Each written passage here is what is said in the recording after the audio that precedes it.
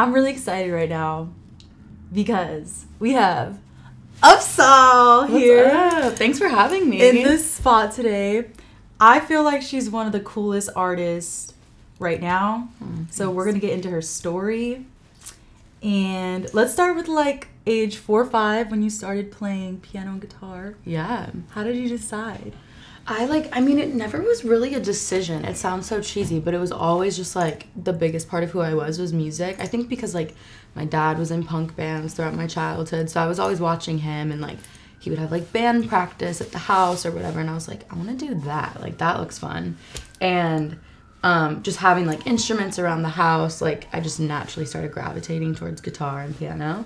And yeah, I guess it just kind of like snowballed from there. Wait, can you tell me about your dad's punk band? That's kind of wild. The one that he was in when I was a kid was called Mandingo, and he like toured and stuff when I was a kid, and I just remember like watching him. I would go to like some of the shows, the ones that were like not at bars or whatever, because I was like a literal child, and I would just watch him on stage and be like, he's a fucking rock star, like I'm gonna do that one day. Yeah, it was really cool. Shout out, what is the Shout out Mike, UPSAHL, fucking legend. What? Yeah. Dude, that's crazy. So that's where you get like your kind of like rock flair from, would you say? Definitely, yeah. I think like just the type of chords I was learning like from him as a kid, like just the taste that he had, I think definitely like rubbed off on me and like the music that I kind of naturally started gravitating towards. Yeah, so I feel like it makes it fun for me because I feel like because like punk and rock is so like heavily ingrained into like who I am as a musician, like I can kind of go into the studio and make like whatever genre I want. Like my next song is like a house record, but I'm like, oh, I trust that like the rock influence like will like sneak its way in regardless, you know? It's really fun. Wait, how did you... A house record? Yeah, it's low-key like dancey as fuck. I'm really excited. Yeah. How did you... Can you give us like an insider scoop? How did that come about? Like, what? I mean, I think like my whole goal for this year and like putting out music, I'm working on a project called the PHX Tapes, which is going to be like a mixtape, and the whole like Phoenix. Yeah, you have to. The whole point of it was like I wanted it to feel like how I felt when I was making music as a kid, like back in Phoenix, which I had no idea what I was doing, obviously, and like didn't know what genre I was gonna do, and so I wanted that genre-less type of vibe to be my entire life for this next year and this next project. So like every day I go into the studio, I'm like, we're gonna do a piano ballad, we're gonna do a house record, we're gonna do a super rock song, a punk song. Like I'm kind of just going all over the place, which has been like so much fun. I feel like as an artist, we always like naturally try to put ourselves in boxes of like, this is who I am, and like my goal for this year is to just like not have a genre, not put myself in a box. It's been really fun. That's pretty cool, because I feel like I've been told before, like I have a friend, I had this conversation the other day, and he was like, yeah, I really want to do, he's a rapper, and he's like, but I also been dabbling with like this kind of indie, like drum loop sort of rock kind of thing, and he's like, I don't know if I should start a new name for this project. How are you feeling about kind of, you know, dabbling with all these different genres? It feels just like, because as a music listener, we were talking about this before, like I kind of just listen to like all types of music, like nothing is really like off the table for me. And so I'm like, why, if I love all types of genres, all types of music, like why can't I just make all of those too? Okay, what about the Arizona School of Art? Oh, let's go. That probably was like a real like moment for you to kind of just be around like-minded people. Yeah. Right? Yeah, I mean, I started going to Arizona School for the Arts, which is like a performing arts school in Phoenix. When I was like 10, my parents put me in the school, and it's like a 5th through 12th grade. So like I started when I was 10, graduated high school with like the same group of like 90 kids who just like grew up together. And yeah, it was cool. What's the scene like in Arizona? Like, is there like a music scene? Yeah, definitely. I mean, I was playing shows from the time I was like 13 until I moved here, and getting to play with like a lot of the artists there that like I looked up to and got to play shows with a lot were like alternative rock artists, and so like yeah, I would just kind of like open for whoever I could. I'm thinking because you are going on tour soon. Yes. In a few days. She's also going on tour in September. So cop your tickets. Yes. But like, did you ever have like stage fright, like performing? No, which is so weird. No, like I think like as a kid, even before I started, like, doing music as my, like, career, any chance, like, I was that bitch, like, trying to play every school talent show. Like, any chance I could just, like, get in front of people, I was like, give me attention. I want to just fucking sing. Like, that was, I just, like, craved it constantly. And I think that's why now I feel so lucky to be touring so much, is, like, once I started to get on the road, I realized, like, I would just, like, pack my life up into a suitcase and tour 365. Like, I would tour, like, the whole year if I could. But yeah, it's really, really fun and very addicting, for sure. What kind of, like, tour artist are you? Are you, like, the wild one? Like, after a show, where are you at? Are you outside? Well, this is my problem. It's not a problem. It's just a character arc. When I started touring, I was like, I have to be a rock star. Like, we're raging every night. Oh, tequila shots. Tequila let's shots. go. Oh, no. Yeah. So, like, that was kind of my tour vibe originally. And then I realized, like, obviously that is not sustainable. Yeah. And then I didn't really hit until, like, I went on my headlining tour at the end of last year. I was like, oh, like, people are buying tickets to see, like, our show. Like, I want to be the best version of myself for the show. Like, because at the end of the day, like, the show isn't even about, like, us on stage. It's about, like, the experience out there. So it's like you got to put on the best possible experience for everyone who's, like, showing up for you.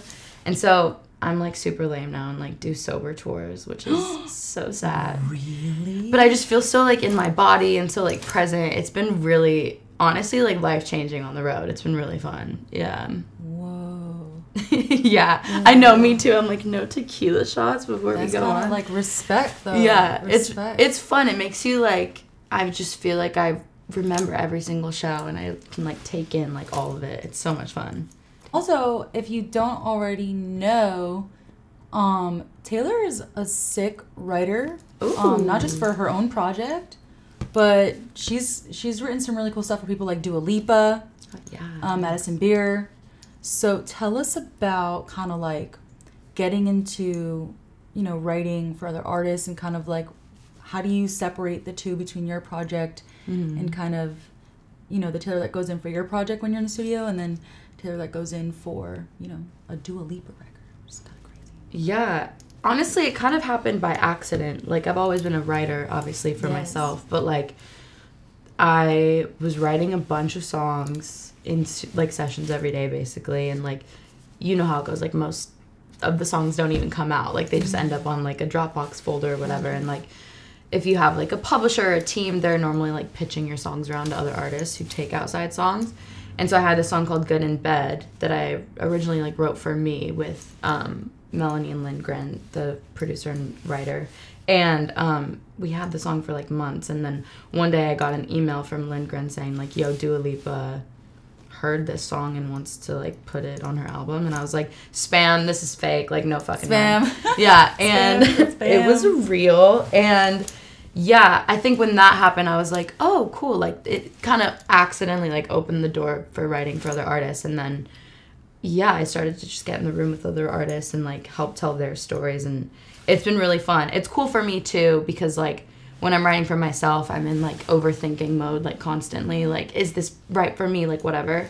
And when I'm writing for other artists, like, that's their job to be, like, the emotional influence of it. And then, like, our job as writers is to, like, help them get their story across. So, like, it's definitely, like, different parts of my brain, I guess, which is really fun. That's wild. Yeah. What about the A side? Ooh, good girl A-side era. of that. Yes. Yeah. Because we all want to be good girls, but sometimes It doesn't can't work. do that. Yes. True. I wrote that, basically what you said. Like, I really thought I was going to, like, get my shit together at the start of this year. I was like, I'm done being chaotic. Like, I'm done messing my life up just to write good songs about it. I'm going to get my life together. And turns out, like, that was so boring. And so I wrote a song about that instead. And then left my good girl era, I feel like. Yeah. I think one of the lines in that track that I really loved,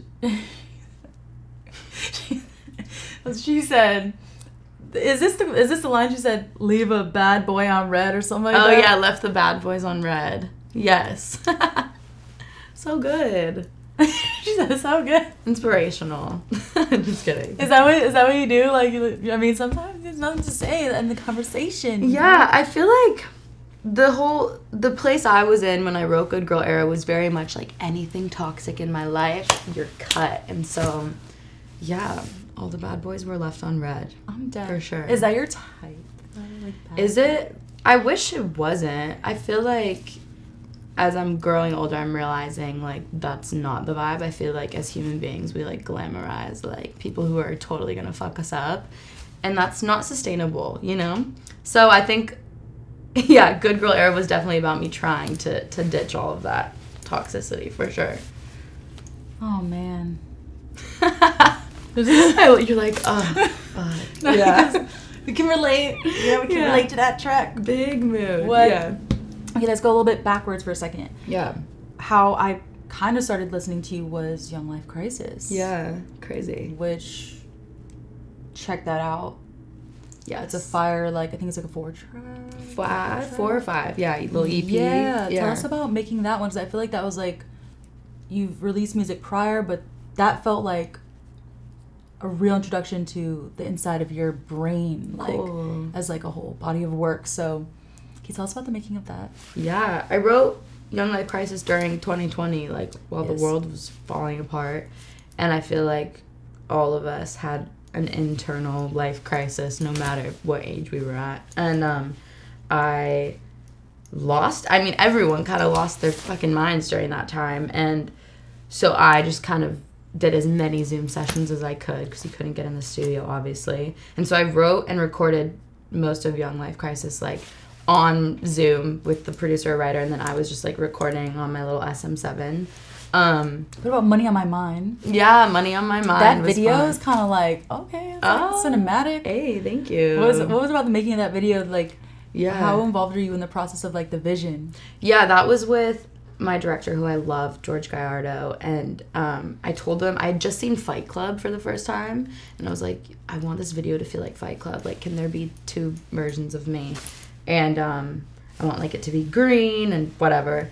And then he sort of, like, wrote the vision from there, and that's how we normally work. And he just, like, brings my, like, little dumb ideas to life. Another thing is, when you walk into the room, I mean, I couldn't help, like, your aura, Oh. obviously. Love But, Laura. yo, the fit, though. Oh, thanks. For real. Like, Thank you. how does someone dress like UPSAHL? Oh, my For real. Made me feel so Like, where do you cool. start? Well, my whole vibe, I try to, like, during each album have, like, a mood board for, like, what I'm gonna wear, because I have, like, no fashion sense. Like, I have a really hard time, like, piecing together shit. I feel like a lot of people do, but I'm, like, the epitome of that. And Even so your nails. I need, like, press-ons, dude, from Amazon. Are you serious? Because I have to play guitar, so I can't do, like, actual real nails. Like, I'm gonna pop these off later. But, That's that's so, like, fire. bad. But, no, I decided, like, for this whole era, I wanted to just wear, like, tracksuits, because they're comfy, and, like, because it's a mixtape, I don't know, something about it just felt very, like, 90s to me. And so, yeah, only tracksuits for this era, which makes my life so much easier, because it looks like I, like, put in effort, but I didn't, because it's a fit. It's like a fit. And then we needed, like, the white tees, because my next single is called Wet White T-shirt, so, like, that's the vibe. There's a mixtape pulling up? Yes, there is. What's up with this mixtape? It's called the PHX Tapes, and it's gonna be a lot of songs. I'm kind of rolling it out throughout the year. Like, the first 2 songs, Good Girl Era and Condoms, are a part of the mixtape. The next 2 songs, Wet White T-shirt, and not announcing the name of the other one yet. But, yeah, I'm just gonna be doing, like, 2 songs at a time for the rest of the year leading into the mixtape, which will be at the end of the year as, like, a big project. Yeah. We're just gonna, like, throw out some cool questions. Ooh. You know, this is a cute like, box, 3. too. Okay, so. We'll pick, like, 3, just, like, top this all off, you I know. love it. Little randoms from the atmosphere, or, like, what do you call it? From the ether. Yeah. So I'll mix it up for you, and then you can just, like... Oh, I just picked? Wait, I love this shit. Okay, slay. You ready? Ooh, who would play you in a movie? I've been asked this before, and I didn't know how to answer. Who has red hair? Okay, this is like me, my God complex coming into play, but like Angelina Jolie like hit me up. But like that girl is like, she's way hotter than me. But like, yeah, that would be so sick. Could you imagine? Damn. She's got the baddie energy. I think like she's who I aspire to be. I'll play her in a movie. Just kidding. Whoa. No, I could see that. Like if Angelina, like young Angelina, were to like so baddie. dye her red. We could kind of do it. I think that's good. Young Angelina Jolie. That's my new answer. That's good. Right, let's go. Okay, I honestly don't I don't remember half of these, so wait, who would play you in a movie? That's a hard question to ask. Who would play Jordan in a movie? Do you have an answer? When I was a kid, people used to say I looked like Elijah Wood, but I never saw it. Who is Elijah Wood? Lord of the Rings, the guy from Lord of the Rings. Oh, okay, Slay. Yeah.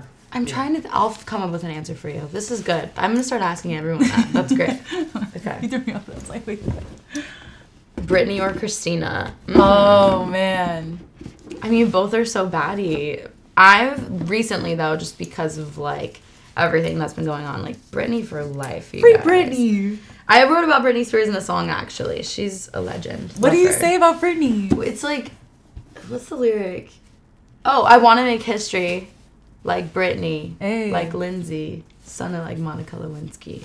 Yeah, so it's about all the baddies. Who was your favorite like Disney girl era? Miley, 100%. Really? Hannah Montana, the baddest bitch ever. I feel that. I talk about Miley in that song as well. Yeah, that era of like growing up, I feel like I had so many cool like young women to look up to who were like always like pushing boundaries for women, just like. It's true. Yeah, paving the way for like artists like me and like everyone else to exist now in like a very freeing space, you know. I just got this vision of like a Miley UPSAHL collab. Like I don't know. Don't fuck with me like that. Yup. Manifesting every day. No, for real. That would be crazy. Like that. Like what's that song Barracuda or something like that? Isn't there two girls on there? Did? Oh. I feel like one of those like dual. It would be so hot. Kind of like Guitar Hero-esque like era. Hot. You know what I'm saying? We're gonna work on that one day, guys. I manifest that every day. That's like a life goal. Hell yeah. Okay, last one. Cute. Okay. I want this one to be good, so I want to. I know. We need some drama, some tea. Okay, it literally is not even moving. Okay, I'll mix it. All right. Wait. Okay. Oh god. I'm scared. Cats or dogs? I am a dog person, like through and through. I'm about to go get a tattoo, actually, literally after this, for my childhood dog named Chaka, who just recently passed away. But I'm getting a little Chaka tattoo. I'm like a dog person for life, 100%. I'm a cat person. Really? Okay, cute. Let's fight. I'm just kidding. Yeah, I just like love dogs. Oh my god. Yeah, I actually no, I'm just a dog person, like. For my childhood dog, for Chaka only, but yeah. Do one more. Okay. One more. Okay, one more. Some drama. Okay. We love. Okay. It's the last one of the cards. Oh, easy. Who was your first celebrity crush? You guys, I was convinced as a kid that I was going to marry Zac Efron, like dead ass. Oh! After watching High School Musical, I was like, Troy Bolton for life. Really? I mean, like now he looks a little different.